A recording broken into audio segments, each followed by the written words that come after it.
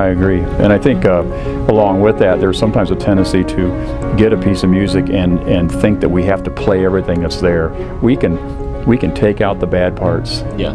And not be afraid to change that accompaniment right in that verse. Yeah. And it's a perfectly good piece of music. And so I sometimes I hear things and I think we could have just changed that. Yeah.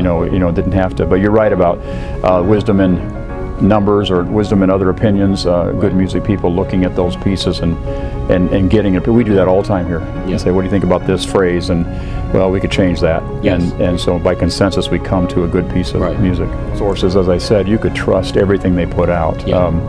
The thing that comes to mind would be like John Peterson, for instance. John Peterson, tremendous hymn and gospel songwriter. I mean, we sing his songs all the time. Heaven came down and glory filled my soul. Isn't the love of Jesus something wonderful? How can it be? All these great hymns and gospel songs. But there was a time when everything John Peterson wrote would be appropriate. Now you probably couldn't sing much of John Peterson's music at all since 1980, maybe perhaps.